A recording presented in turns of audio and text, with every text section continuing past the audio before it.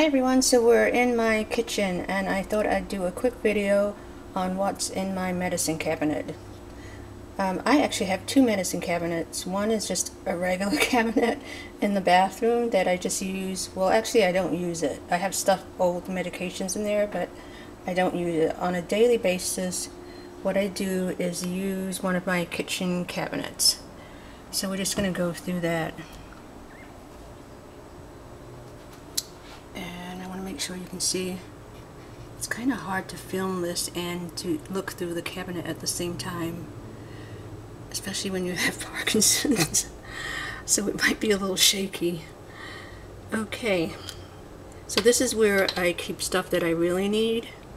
So these are the tins that I use to put my medication in. I just did a separate video on that for you guys to see how I do that. And these are my current meds. So I have this one, I know you can't read the labels, but this one is Cymbalta, and my neurologist gave me that for pain, and it does help with depression too, but she mainly gave me for pain. And then this is my Cinemet that I keep and use every day. This is just like a hormone, and another bottle of that. And then this is the amantadine, the red ones. And then I collect old bottles of Cinemet, like any extra Cinemet. Sorry, I keep putting the camera down. I collect the extras. I don't know, but I'm kind of always panicky and thinking that I should keep the extras just in case something happened, in case I get the wrong manufacturer or they run out for some reason. And I have extras because they give me extras because I was having a hard time certain times of the month, so with the medicine not working. But I'm starting not to use the extras as much, because although it helps having a little extra pill, it kind of throws me off sometimes and I get dyskinesia. I also keep the old extra pills because I've noticed, and I made a video on this, that some manufacturers make the same Cinemet, but it doesn't work as effectively on me. So again, I don't know if you can see this, but I actually label things. This one says good, meaning that the pills worked, and then there's a couple that say bad. And then I have old medications.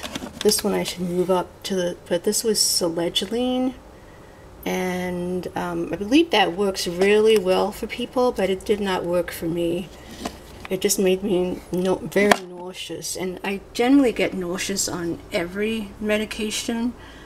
Except the Cinemet, that didn't really make me nauseous, but that one made me nauseous for like 2 months, and I was like getting lightheaded and passing out at the gym, and just felt like I had like morning sickness, like that kind of nausea where you throw up.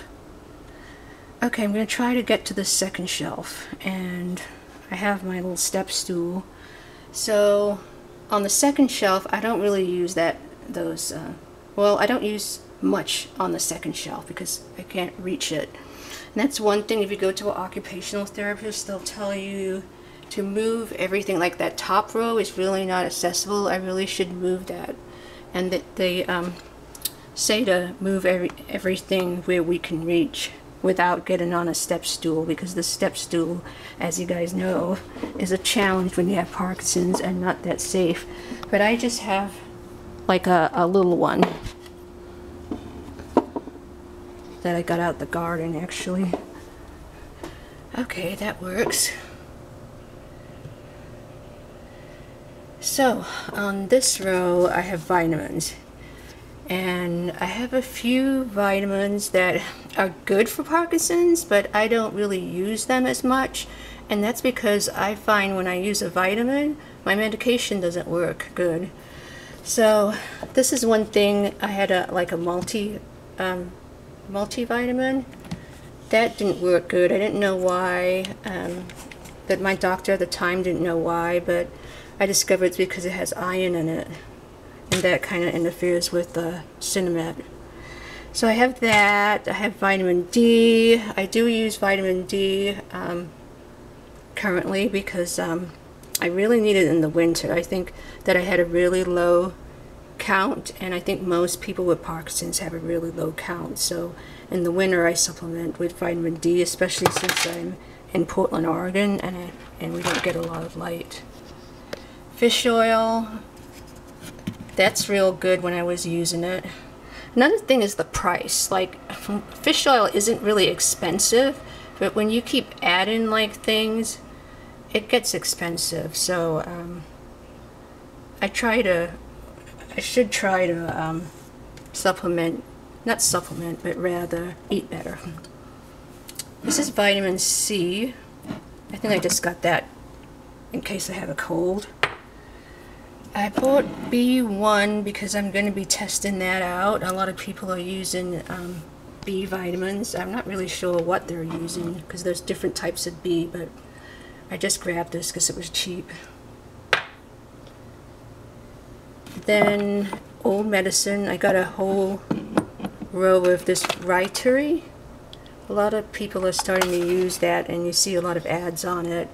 It didn't work for me, but it might work for you. I got all those boxes because my neurologist gave me it to try, and what I found is that I needed a whole lot of pills to substitute the Cinemet, like almost twice the pills. And the pills are really large. They're like a capsule, so they're not really convenient if you take a lot of pills, because you're gonna have to take those in the, while you're out and about. And I found that I have like sometimes swallowing problems, and it was hard to swallow. It's really easy to swallow those little Cinemets. So I got some laxative. I got a prescription a while ago for that, but I'd rather use natural means, so I don't use that. But I keep it there just in case I need it. And then these are tinctures, which are, not sure if you can see that. Oh, that's a good shot right there. They are herbs, and these ones from Banyan are actually the Ayurveda herbs that I use. And I used to have a client base that I would use the herbs to treat certain Ayurvedic imbalances. So this is Brahmi, that's used for depression. This is Mucuna, which, let me show you that, because that's getting a lot of attention. It's natural levodopa, and I'm actually going to be trying that, so I'm going to put that out here. But again, these are things that I either used at one time or are left over for when I had clients, because I'm an Ayurvedic counselor. So this is turmeric. I love turmeric. It really helps for pain, but the same thing, I have a problem with it interfering with my medication.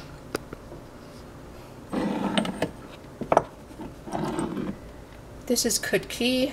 I'm probably saying it wrong, even though I'm a counselor. It's really hard. I'm not fluent at all in Sanskrit.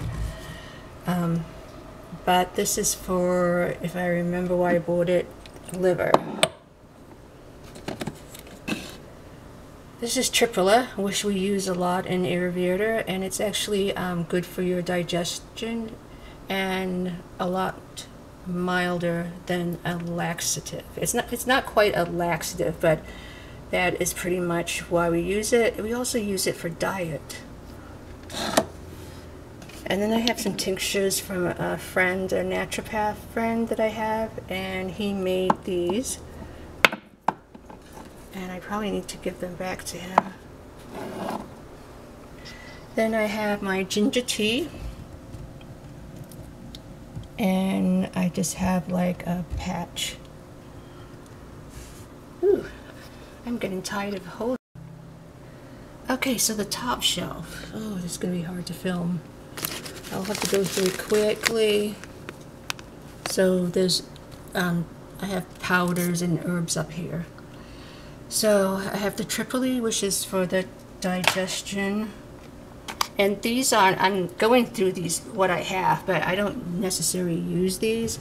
Again, I might have used them at one time, but these are more things that I had left over for my clients. Frankincense powder. Ashwagandha. A lot of people use that. Chinese medicine also uses that now. And that's good for Parkinson's.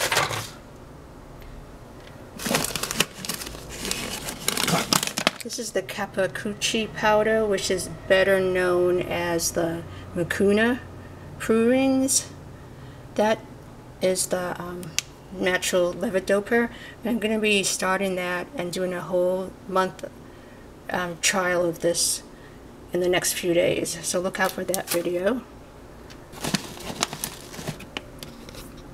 Wish I could put this somewhere in here.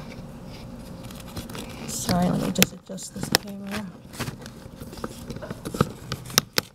Oh, okay, my neck's getting tired. You can't see it. Okay, this is barley, used for depression and it's good for Parkinson's. Some rose petals.